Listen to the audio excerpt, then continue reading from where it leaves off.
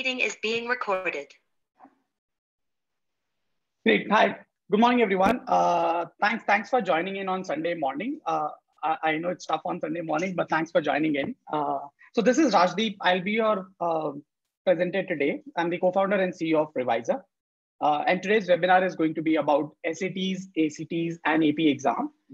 So what we are going to try to do in today's webinar is we'll be covering each of these exams, but at a very high level view. Because we have generally other webinars wherein we deep dive into SATs or ACTs or AP exam. But this time around, the idea here is to cover all the different gamuts of exam. And then if in case you have certain specific questions related to any of these exams, after about 30-35 minutes, once the presentation gets over, we will open the forum for Q&A. You can ask the questions there. If you feel that those are personal questions you would like to discuss it later, we'll also be sharing the Calendly link wherein you can block a 30-minute free one-on-one consultation session with us, and we'll be happy to walk you through that presentation as well. So great. With that, let me start with the presentation. So the key takeaways that we are going to discuss today are largely about understanding the standardized tests like SAT, ACTs, and APs. What is the importance of SAT, ACT, and AP for grade 9 to grade 12 student? How does the timeline looks like for SATs, ACTs, and APs with regards to the college application planning? What is the right times to start, right? And at what stage one should be doing what? Right? What are the countries that accept SATs, ACTs, or AP? What is the reviser recommended timeline and pedagogy that we use to prepare students for these respective tests? And more importantly, if in case, I'm sure most of you are already aware, there are a few latest changes which are coming up in SAT starting March 2023 onwards for international candidates. So we'll also be quickly looking at those changes and see if that's going to affect your prep level as well, right? With that, let me start with the first topic. So let me give you a quick brief about the company here, right? So we are a high school support company which helps students achieve their academic goals. We largely work with students from grade 9 to grade 12. And we have two major segments. The first one is a test prep solution, wherein we help students for SATs, ACTs, and PSAT exam. We also help them with the advanced placement exams, right? And then we also have another vertical, which is in the academic tutoring space, wherein we help students with IGCSE, IB, and A-level academic tutoring, right? And we cover almost about 8 to 10 subjects there as well. So that is what we do. So far, we have covered about 3,000 plus students. We have been in the industry for 5+ years. We've catered to more than 6+ countries and about 15+ cities across India. Now, quickly deep dive into SAT and ACT, what these two exams are, right? So they're standardized tests for undergrad applicants. They're needed by most of the 4-year colleges in US. They help colleges to determine whether a child is ready for the college prep work or not, right? So they help them understand the readiness or the preparedness level of the child for the college level work. You could consider them as general aptitude tests in verbal and maths or quantitative reasoning. They're mandatory by most of the US colleges. Obviously, over the last 2 years, some of the colleges have gone test blind, which they were earlier as well, nothing new. And some of the colleges have gone test optional because of the pandemic scenario. I would like to clear this point here, right? There are two words here. There is something called test blind, and then there is something called test optional, right? How are these two things different from each other? So when I say test blind, that means even if you submit the scores, colleges are not going to look at your SAT or ACT scores. Those colleges are known as test blind. Right? And then there are other colleges which have gone test optional in the recent pandemic scenario. Test optional means if in case you have done the exam, please submit the score. If you have not done it, you can skip it. However, now since we have the data to kind of showcase, the data says that 80% of the students who actually submit the scores, there is a better chance that they will get admission as opposed to the students who have not submitted the scores, right? And this test optional thing came into picture, keeping in mind the developed countries and obviously countries probably poorer than India, wherein, because of the pandemic, the SAT or ACT could not happen. Whereas in India, if you look at it in the last 2 years, there were only 2 SAT or the ACT which got canceled and rest all exams happened, right? And hence, please take that call very cautiously when you're deciding whether you want to write this exam or not. Maybe discuss it more. Happy to again discuss it one-on-one if in case you guys have any doubt about this test optional and test blind thing. But yes, I would recommend please take that call well ahead of time, because we get students in or parents whose kids are in grade 12 now, and they're already very, very late. Initially they thought because colleges are going test optional they don't need to, but they realize later on they will have to write the exam, right? So that's my word of caution here. Now quickly talking about the difference between two exams, right? So SAT is conducted by an organization called College Board. ACT is conducted by another organization called ACT.org. SAT happens 5 times a year as of today: March, May, August, October, and December. These are standard fixed months wherein the SAT happens. ACT happens 7 times a year: Feb, April, June, July, September, October, December. So ACT is more often than SAT. And there's a clear-cut reason for it, right? Because SAT is a pen and paper test, whereas if you look at ACT, it's an online test, right? So it's a lot easier to conduct an online test than to conduct an offline test, right? So far as of today, SAT is an offline test. You have to go to a particular school and write the exam. ACT, on the other hand, is an online test. However, you still have to go to a center and write the exam on their system, right? So the school or the company wherein you're writing the exam will provide you the system. Talking about the duration, SAT is a 3-hour long exam. ACT, on the other hand, is 3 hours, 40-minute long exam. And the major difference comes, which I'll showcase in the next section, right? If you look at the sections which are present in these two tests, right? SAT and ACT. So in SAT, there are 4 sections. The first one is the reading, which is the reading comprehension, wherein you have a total of 5 passages. You are reading the passages and answering the question. So you can consider them like a reading comprehension thing, right? So that is what you have in the reading section. Then you have second section, which is the writing section. There is nothing that you need to write here. It's purely grammar rules. So basically, there would be some errors in different passages. You need to rectify those errors using the 4 options which are given to you, right? So that is what is covered in the writing section. There are a total of 44 questions, and you have 35 minutes to solve this writing section. Then the third and fourth section are math. One is without calculator and another one is with calculator. The third section is without calculator, wherein you have a total of 20 questions and you have a total of 25 minutes. The fourth section is maths with calculator, wherein you have a total of 38 questions and you have about 55 minutes to solve these questions.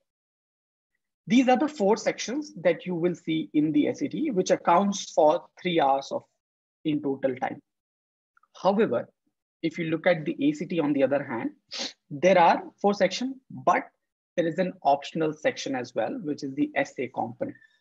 And hence, the exam becomes 3 hours, 40 minutes and not 3 hours, right? Let's look at the section here, right? And it's important to look at this because there's a special word science there, and I'll come to that, what it is.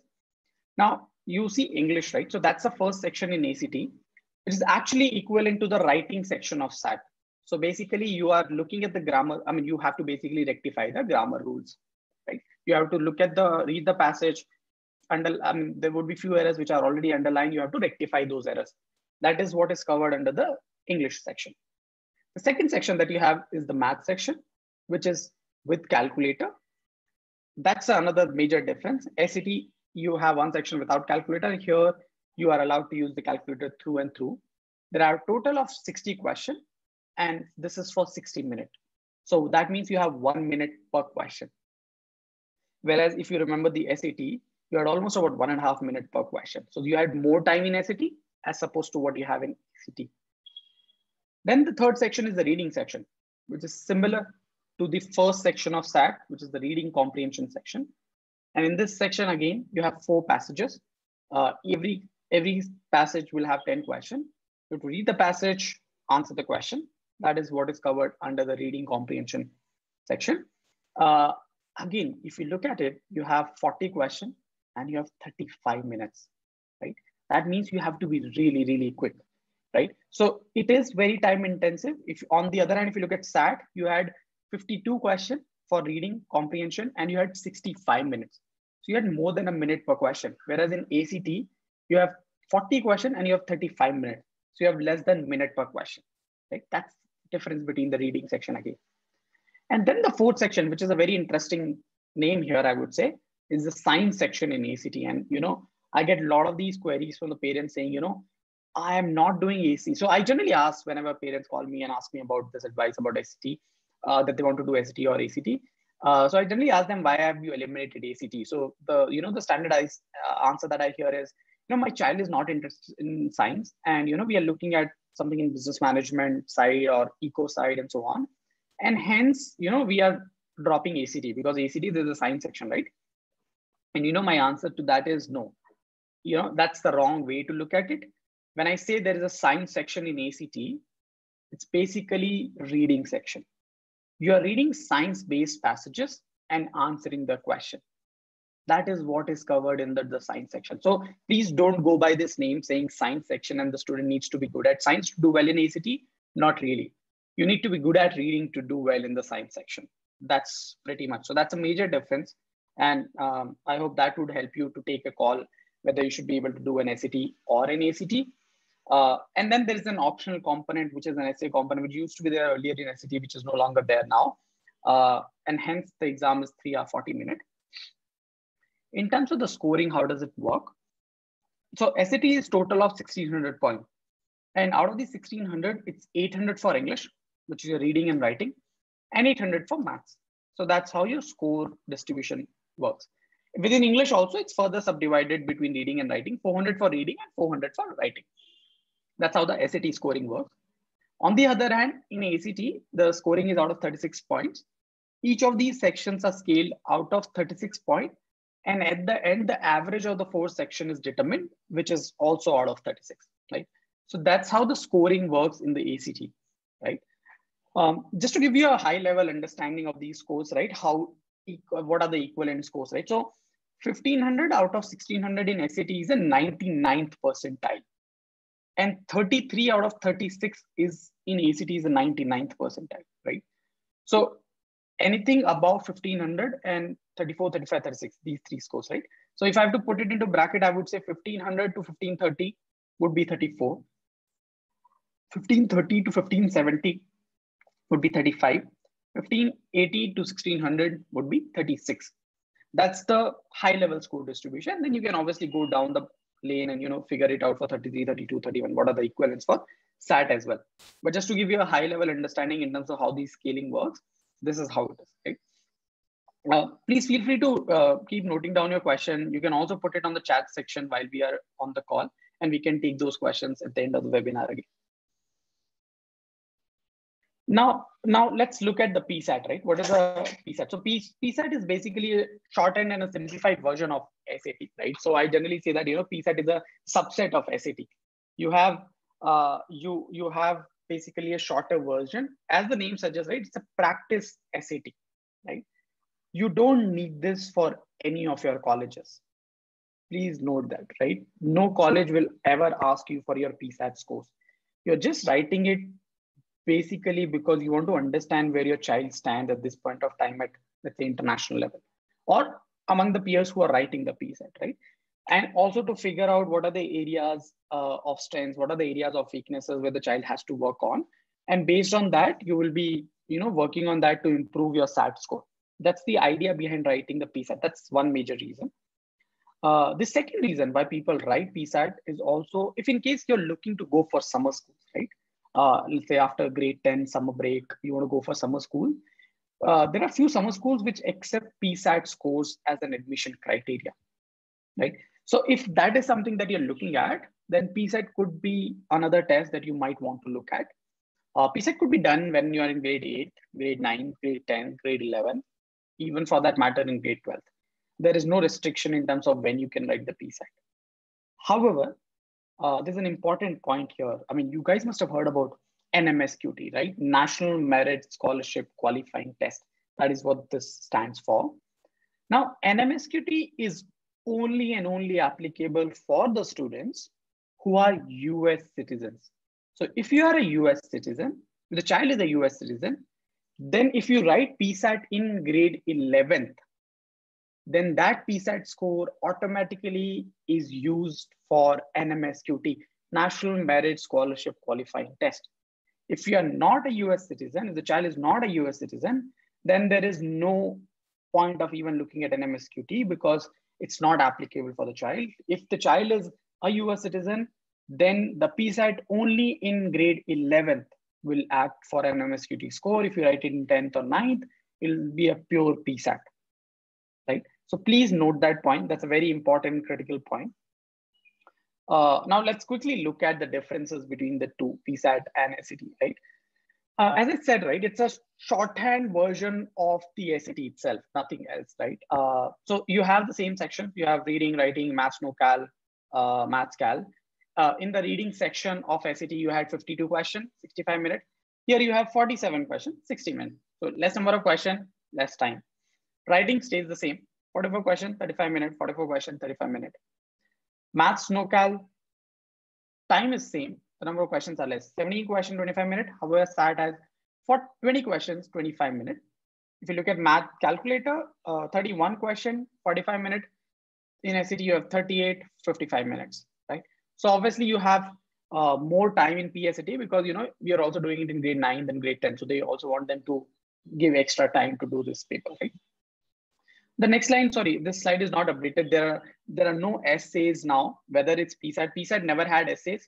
Even in SATs, there are no essays now. So you don't have essays in PSAT or SAT either, right? So PSAT is a 2 hour 45-minute test, where an SAT is a 3 hour long test. PSAT, the scoring works out of 1520. So your English section is out of 760 points. Your maths is out of 760 points. That's a total of 1520. Whereas on the SAT, as we have already discussed, your English is out of 800 points. Your maths is out of 800 points. Overall is out of 1600 points. That's how the PSAT and SAT are different in terms of the test perspective. We've already discussed where you can use PSAT, who should write PSAT, and why you should write PSAT, right? Let's move on to the next thing, right? The latest changes in SAT, right? And this is a very, very important thing because I know there are a few parents here whose kids are in currently grade 9 and moving to grade 10. And this change is going to affect them or the kids basically, or your planning per se, right? So the changes which SAT has recently announced almost a week back, there are a few major changes. Obviously, there's only one press release which has come out right now, and we have taken up things from there. The first thing is, and the major changes, the test is going to be online. Just like ACT, SAT is going to be an online test starting March 2023. So starting next year, March 2023, SAT is going to be pure online test. They will not be offering offline tests. So both SAT, ACT, the difference about online, offline, which people used to have earlier is no longer there. The SAT is actually reducing the time of the exam to 2 hours from 3 hours, which is going to be a huge change because, and that might turn things towards SAT favor because, you know, students lack concentration, right? I mean, they are not able to sit for 3 hours, focus for 3 hours. And the moment you reduce the time for the test, you know, it becomes probably more favorable test. There'll be only 2 sections instead of 4. That's some news which has come out. We'll have to see how that will pan out. Students will have more time per question. They already had more time if you look at it as compared to ACT. And now they're saying they will have more time than what they had earlier, which is a welcome move. The test will be online and will be taken on a laptop or tablet. Now here there's a star mark there. You still have to go to a center and do the test. You cannot do the test at home, just like ACT. However, they're allowing you to take your own devices to do the test, which is again a very, very welcome move because in ACT, what happened 2 years back when ACT went off online, there are a lot of challenges which students faced because of all the glitches the system had, the software had. Now they're allowing the students to carry their own laptop. Now the onus lies on the student about the laptop or the tablet where they're doing the exam. Right? If in case somebody is not able to carry it for whatever reason, they will provide the system as well. Right? So they are providing that option also. The next is the testing app would save the student progress while they work. Again, they've learned it from ACT because some of the students lost the time when the system shut down or something happened. Here, the app would automatically save the time when the system shut down and it will restart from where the student would have left, right? After solving the technical issue. So that's a great welcome move again. Another change, use of calculator throughout the math section. Sorry, it should be section. If you had noticed earlier, in SAT, there was a calculator and no calculator section. In ACT, it was a through and through calculator section, right? That's a big change again. ACT is saying, SAT is saying, we will also go all online. We will allow you to use calculator all throughout the math section, which is again a welcome move. The major important point, the test is going to be adaptive. Now that's a new thing, which even ACT has not done, that SAT is going to be an adaptive test. And so far what we are able to understand from the press release is that they are going to have one first section, which is common to all. Based on the performance of this section, the next section will get decided, right? That's what the adaptive nature here would mean. It's not question-wise adaptive, it's section-wise adaptive. So based on how you have done in this section, your next section will be dependent on that, right? So test is going to be adaptive, which is going to be very, very interesting. That means technology will have a role to play for companies like us. And then you have obviously important point that the scores will be released much sooner, since now, the test is not happening offline, it's happening online. The test will get released the results will get released much faster, which was an added advantage for the ACT students. And now SAT will also have the same advantage. Another point that I would like to add, which is not there in the slide, is SAT will also going to increase the frequency. So they're going to be, instead of 5 times a year, it'll be either 6 or 7 times. They haven't finalized it, but they're gonna also increase the frequency. Again, because now it's going to be online, all the logistics can be reduced. So they're also going to be an online test going forward. So these are the major changes. If you have any question, feel free to put it on the chat and we can take it up and discuss it. Let's move on to the next exam that we talked about, right? Which is advanced placement, AP exams, right? Now this is one of the very unknown territory for most of the parents, because the thing is, they're not that popular in India. And until last year, they were, very, very few students used to take it in India. However, starting this year, early March, a lot of students have started taking it. The reason is there used to be something called subject SATs, if some of you are aware of it, right? There was SAT and then subject SATs. Last year, around this time, SAT announced that they will not be offering any subject SATs going forward. And because of that, the APs gained more popularity, right? Now, what are these APs, right? So it basically gives students a chance to tackle the college level course while you are still in your school or in your grade 10th or grade 11th or grade 12th, right? So AP is like another curriculum, right? So for example, some of the students would be in CBSE or ICSE or IB or A-level curriculum, right? Now, similarly, AP is a curriculum which is followed in some of the schools, by some of the schools in US. So it's a curriculum in itself. In India, what you do is you can register for the exams. Obviously, you're not doing the course, you're doing a self-prep. So you're registering as a private candidate and you can write the exam. But the point to note here is the exam happens only once a year, which is in the month of May. So that's a very, very important point. It becomes important from the planning perspective, right? Because it's not like SAT, ST, which is happening 6 to 8 times a year, 5 to 8, 7 times a year. So, you can, if you miss something, you could always plan it out. AP, it happens only once a year. If you have missed it, you have missed it, right? That's the reason why AP becomes more important. Then why should one even take it, right? By the way, the AP happens in the month of May, right? Every year. The next bigger question that everybody asks, right? Why should I take the AP, right? What's the advantage? Now, there are various reasons why people write APs, and let's try and understand those reasons, right? Why one should write it. So as it says, stand out in college admission. What does this mean, right? So, let's say all your peers have done, you're doing a CBSE curriculum, all your peers have done same PCM, B, and 2 other subjects, and you got a 95% in all of that, right? I'm sure, you know how many students get 95% nowadays, right? The percentage is really, really high. You need a differentiating factor. You need something to showcase that you know more than what your peers would know, or you are doing, or you have done more than what your peers have done. You are better from them, right?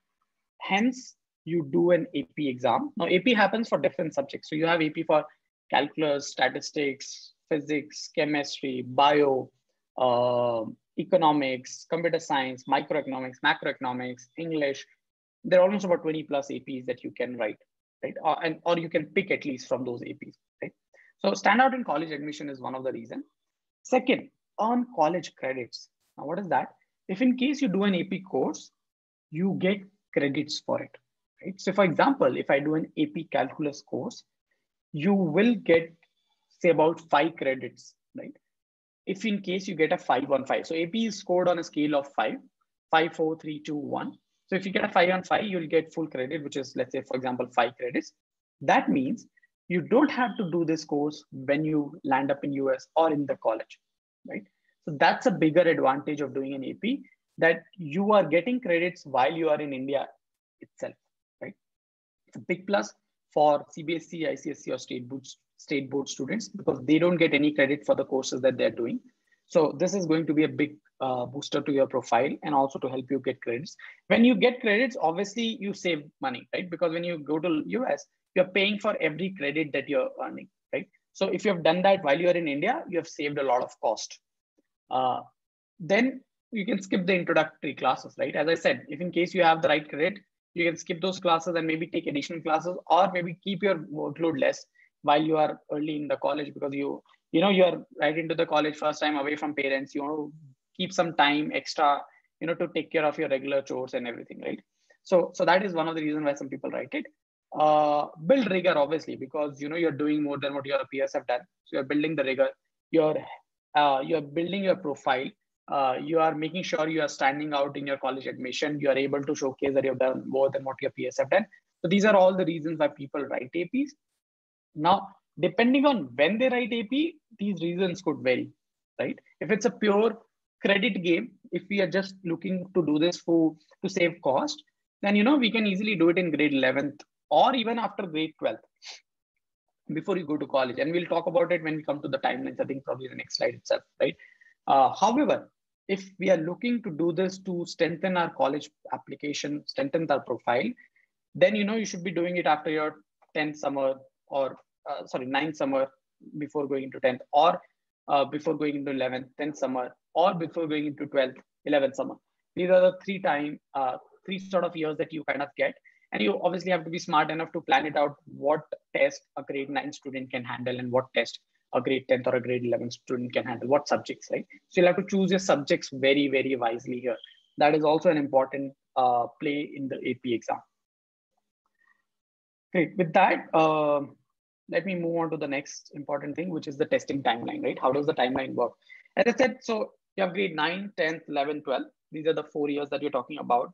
Your profile development is happening all throughout the year, right? You're doing all your social service, you're doing your projects, extracurricular activities, you're doing your MOOC courses, you're building a resume, you're doing all of that in these 4 years. But in terms of testing, in terms of standardized testing, how you should be planning it. Grade 9, you would do your PSAT prep. Grade 10th, you would write you will start preparing for your SAT or the ACT. So you'll write the ST diagnostic test just to understand where you stand, what your levels are, and where do you want to reach. And, probably put in that much of a effort towards it. You can start with your ST full training or just English training, depending on which curriculum you are coming from. If you're coming from an IB curriculum or A-level IG curriculum, then maybe you can start with the full training. But if you're coming from CBSE and ICSE in grade 10, maybe just start with English training, because you will still have a lot more math content that you have not covered in school, right? And obviously write PSAT if you just want to do it for the sake of practice, right? That could also happen here. You can also write the APs when you are in grade 10. So, I know a lot of students now who are actually preparing well ahead of time and, planning to write these AP exam in grade 10. So I can also add that column here saying start AP prep or write APs. Then grade 11 is the time wherein you will do your SAT, ACT exams. If you're a US citizen, you'll also write PSAT, which is NMSQT. You'll prepare for your APs, and you'll also write your APs right after your grade 11 gets over, before your 12 starts. So that's where you will write your AP exams. That happens in grade 11. And then when you move to grade 12, if in case you have to rewrite your SAT or ACT to improve your scores, that is something that you could do early in 12th. Ideally not advisable though. And then you're obviously working on our college applications and everything. And then some people, after you get admission, after you're done with your 12th, they also write APs. As I said, If you're writing APs after you are done with grade 12th, you're purely writing it for credit purpose. So the idea here is just to get more credit and save money, right? So we just need to be clear in terms of why we are doing what we are doing. That's pretty much right. And then obviously the college start. So this is how the standard timeline look like. Happy to discuss with each one of you guys individually, personally, one-on-one, and see what would be the right timeline for your child, if that helps, right? Okay, we have added just one slide, which is important because a lot of people say that so with SAT, I mean, does it help in any of the Indian colleges? Yes. So there are a lot of Indian colleges which have started accepting SAT scores, and this is a list of few of them: Ashoka University, Azim Premji, Flame, Kriya, Manav Rashna, Plaksha, Shivnadar. Few of the top universities in the private, few of the top private universities. In especially in the liberal arts side, actually accept SAT scores, right? So it becomes really, really important for these universities as well. Apart from that, there are more than 20, 30 universities now which are added in over the last 1 year. So you could probably go to this particular link at national.collegewood.org/student/SAT acceptance India and talk about all the list of Indian colleges, which is updating almost on pretty much on a weekly, monthly basis. So yes, even if you towards the end you decide not to go to US, you can still use your SAT score toward these exams. Great. So with that, we have covered everything about these exams, about the SAT, ASTs, and APs. I will take another 2-3 minutes to quickly talk about how we kind of prepare students for SAT, AST. We don't have enough time, so we'll skip the AP, but I'll quickly walk you through the pedagogy. The pedagogy still remains the same. We divide the program into 4 components. We call them phase 0, phase 1, phase 2, phase 3. Phase 0 is about doing a diagnostic test. That's the starting phase, which is for SAT and AST, just to figure out where the child is better at. And also for the child to understand what these tests are all about, right? What kind of question can he expect? That's in phase 0. Once that gets over, you move to phase 1, right? Phase 1 is where the student is learning the concepts, right? There is roughly about 40 to 50 hours of classes, wherein we will be covering reading, writing, and the maths component or the science component. Every session that they do, they will have equal amount of assignments. So if they're doing a 2-hour class, they'll have 2 hours of assignment that they need to work on. If you're doing a session in group, we have both the option groups and one-on-one, then every session is done for 2.5 hours. That means you have 2.5 hours of assignment after every class that you need to do. There's a tracking mechanism for each and every assignment that you do, which is a score tracker. So you have to update your scores on the score tracker, which help us in our further phases. Once these classes are done, you move to phase 2, wherein we assign a dedicated mentor to every student. This mentor will look at your scores from the phase 1, basically the score tracker. And based on that, they will help the child to make a customized study plan for every individual. And this activity will happen almost once in a week or once in every 10 days, wherein they will look at the scores, figure out the areas of improvement, tell them what they need to do to improve it, and then meet again next week to look at what all has been achieved and what they still need to work with. So it's a customized study plan, which is given to the student in phase 2 until they achieve their sectional targets. Once that gets over, you move to phase 3, which is now you have done the topics, you have done the section-wise test. Now what you're doing is full-length mock test, practice test. So you try and simulate the same exam environment. You'll be doing at least 15 to 20 mock tests. Every test that you write, you get a detailed report analysis saying what areas you've done well, what areas you need to improve. So all of that would be part of phase 3. Your mentor support will continue during this time. The mentor will continue to meet you after a couple of tests, see where you're going wrong, what needs to be done, and accordingly, they will be helping you out with your prep. So that's how the program works. The program will continue until the student writes the exam. It's completely customizable. There are students who will come and do it in the 3 months period, 6 month period, 1 year period.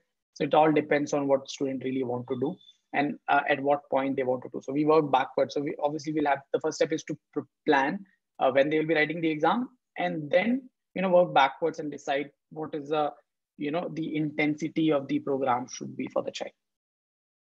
We have various modules. Diagnostic test is free of cost. Anybody and everyone can write it. Even after this webinar, we're going to send a link to all the attendees and all the people who are at least registered who could not attend also, wherein the student can go ahead and write the exam, It's a digital exam. You'll get a report right then and there itself. If you need, we can walk you through the report one-on-one. We can do a free consultation session wherein we can walk you through the report and help you understand more from that report. What does that report mean? That's one part. Second is an SAT Lite. So that's nothing but wherein you are doing 10 tests. So we provide you mock tests, right? So let's say if you're prepared on your own, you're all ready, you just need help with tests, you just need material, and you just need a simulated exam environment. So people come to us and they take these tests, the practice test, they get a detailed report, you get feedback after each test. Then there's study plan and full training. Full training is what I've just explained to you. Study plan is when a student comes and say, I probably don't need the faculty hours. I'm good at it. Some of the kids are actually very driven. For them, what they need is just some guidance. So they opt for phase 2 and phase 3, where they just need help with the mentor support and our material and our concept videos. So we'll provide them all of that in the SAT study plan. So, if you look at it, there's a lot of customization options available because we believe that the one thing which is less here is time, right? I mean, students have pretty less time in terms of, and they have a lot of other things to take care of. So they should be taking up the program, which would help them in the long run. So these are the modules that we have at this point of time. Here are the 2 numbers that you can give us a call after the webinar if you need any question, if you have any other doubt. With this, I'm done with this presentation, and let me open the forum for Q&As. So let me first start taking up questions from the chat section. I see there are a few questions already in place. So let me start taking up questions there. Feel free to put in your questions in the chat section, guys. It'll be really helpful, and I can take all the questions from there. Okay. The first question that I have is from Rinku. Many universities have stopped considering SAT from this year. Is that true? If yes, then what is considered in place of SAT? So Rinku, that's the exact point. This confusion, this misinterpretation of information is what I'm trying to, clear the air, right? There are no new colleges which are going test blind. Please consider 2 things. I will repeat myself, which I've did right in the beginning. There are 2 things, test blind and test optional, right? All the UCs for the last 5 years have been test blind. They don't look at your SAT scores, right? That's it. Apart from that, there's no other college. Rest all colleges are test optional, right? That's because of the pandemic. But if you look at the last 2 year data, the data clearly showcase the students who have done the SAT have much better chance of getting into the colleges as compared to the other students who have not. So there is nothing which is considered in place of SAT. It's the SAT which is considered in place of SAT, right? So as of today, the importance of SAT is still there. That's what the data suggests. So I would recommend to please look at it very seriously. Can students residing in US as visa dependents or GC holders take PSAT and MSQT? Yes, they can. They can take an MSQT. They're definitely eligible for an MSQT. From when will these changes happen in SAT? March 2023 for international candidate, March 2024 for US candidates who are staying or residing in US. I hope that I answered your question, Mr. Devaria. I have another question here from Ms. Rinku. Please share the link to register for AP exam. From which grade onwards one gets eligible to appear for AP? On which basis should one decide which subject AP to appear for? Great question, Rinku, right? So link for registering the AP is pretty straightforward. It's on the College Board website. So you go to College Board and say AP, you will find it, right? Because it's the same organization which is conducting the AP exam. So I think I hope that I answered that question. Which grade you are eligible? So the scores are valid for 5 years. You are actually eligible from grade 9th onwards. So 9th, 10th, 11th, 12th, these are the 4 years that you get to write your APs. On which basis should one decide which subject AP to appear for? Now that's an interesting question, right? It all depends on you're in which grade. The child is in which grade, and what subject are they doing in school? What are their strengths? What are their weaknesses? Let me take an example, right? And so for example, if the child is in grade 9, and this is a very interesting conversation. We have one of our parent, and I had this very same conversation with her almost for a month, right? Before we decided what is the right subject for that child, right? So, when you're in grade 9, you want to pick up subjects which are slightly easier to grasp, and wherein student has some sort of understanding, right? So some kids do, let's say, coding um, early in grade 7th, 8th, 9th, right? So if they already have some background, maybe AP Computer Science is a good course to look at. AP Microeconomics could be a course to look at because it's generally considered to be an easy one. So these are few few subjects that you could look at when you're in grade 9. When you get to, or grade 9th or grade 10, when you get to grade 11th, obviously calculus, statistics, physics, chemistry, bio, all of that will come up. Now, depending on what major you want to do, what college you want to apply, you can decide on that. We had done a AP webinar. If you go to our YouTube channel, you will see a AP webinar there, which we did, which was just talking about AP. And, we have shared a couple of important links there on that webinar, which talks about basically, if in case you want to figure out which college accept what APs, you can go there and figure that out. Right. So I hope that should help, Rinko. Next question, I do also have classes of PSAT, Garupriya. So Garupriya, we generally don't recommend anybody to sign up for any course for PSAT. It's a practice SAT. Doesn't really make sense, right? So we prepare students for SAT. When they're preparing for SAT, they automatically get prepared for PSAT, right? So that's the philosophy that we follow. We don't sign up anybody for PSAT separately. We sign them up together for both PSAT and SAT. Then we have another question. Can you explain the adaptive nature of the new SAT format again? Right, Chetan. So unfortunately, we don't have too much information as well. Whatever we could understood is it's going to be a section-wise adaptive test, right? If you guys know GRE, GMAT, right? So GRE is a section-wise adaptive test. What happens is you'll get the first section, right? Based on your performance in the first section, the system will generate a new section for you. Now, the second section that comes up would be different for different students, right? The set of questions would be different. If, let's say, I have done, let's say if there are 20 questions and I've done 18 correct, so they will obviously throw a slightly difficult set to me as compared to someone who got only 10 correct out of 20. This system will throw a slightly easier questions to this student, right? The next section is going to be slightly easier, right? Because they're trying to benchmark these students based on different score lines. So that's how this adaptive nature of the SAT format works. I hope that answers the questions. Next, should one take the SAT or ACT or both? I would say only one, not both. We have had students who have taken both, but ideally, if you can figure out which is the best suited test, I mean, if you're taking both, that means you did not do the right, you have not followed the right process in the beginning, right? Hence, you had to get into that situation. If you follow the right process of figuring out the right test for the child right in the beginning, you should be able to figure out one, and you'll have to just do one. If not, then you'll have to be probably doing both just to better off your scores in both. But both it's not mandated to both, and it will not help. You can't submit both scores any which ways. Next question I have: if I want to become a doctor, what test should I take? Well, it doesn't matter at all. Whatever degree you would like to pursue in US, for any college, you'll have to write the SAT. It's same exam. The exam doesn't change irrespective of whatever you would like to do, right? The journey is different because in US you don't do doctorate directly. There is there's a pre-med that you do, and then you get into the medical. So the journey is different. You should discuss with your counselors to understand how that journey looks like. It's a pre-med first and then medicine. It's not directly medicine in US. Next question: from where do you get AP study material? Okay, so we have our own material. Like we have our own material that we give out to our students who sign up with us. For you to find out, there are various books.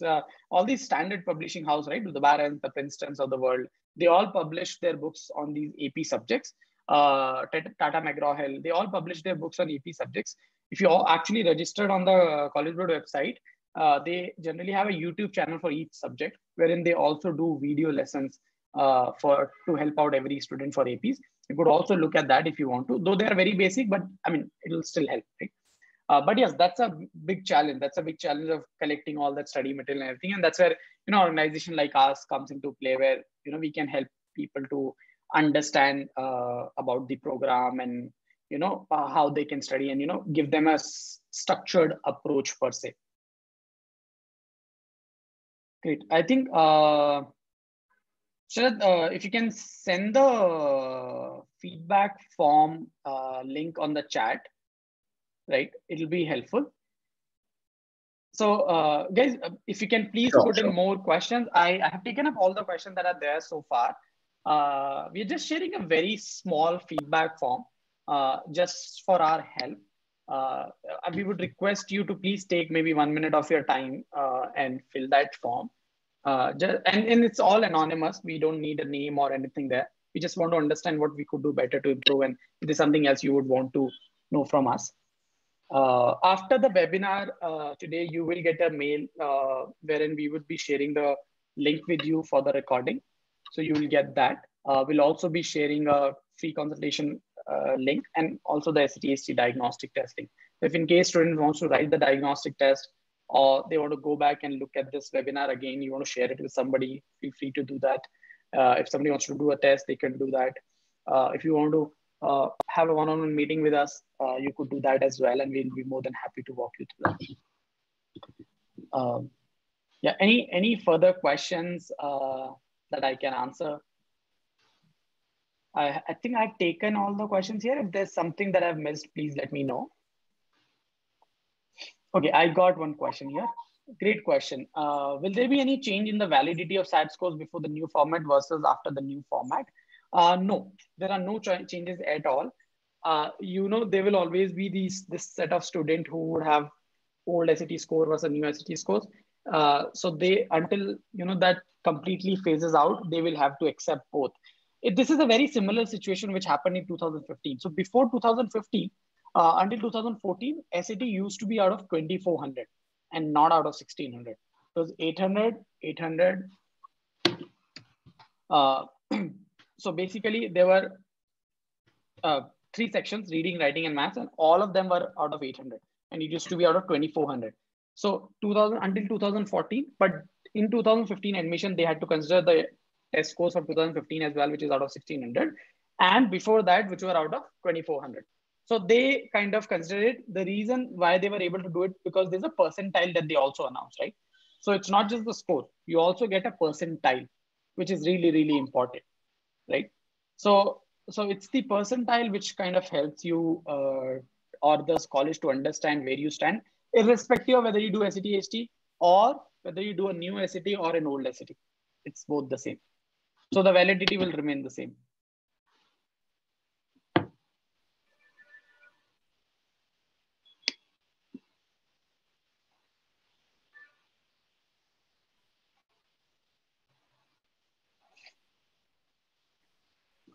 Great. Any other question from anybody?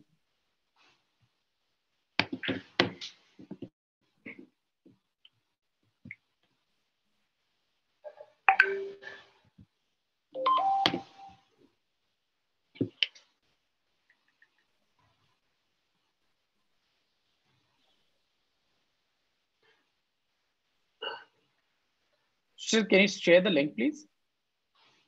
Yes.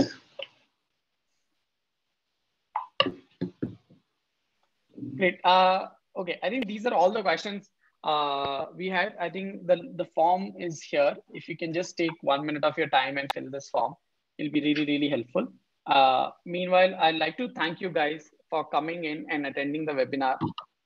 Thanks for joining in. I hope this webinar was useful, and I think we have made your 1 hour worth the time that you have spent here. I see almost everybody stayed throughout the webinar, so I'm hoping that you guys have gotten some valuable information. Please feel free to reach out to us at any point of time. As I said, this is a standard timelines that I've showcased to you, but you still need, Sharad,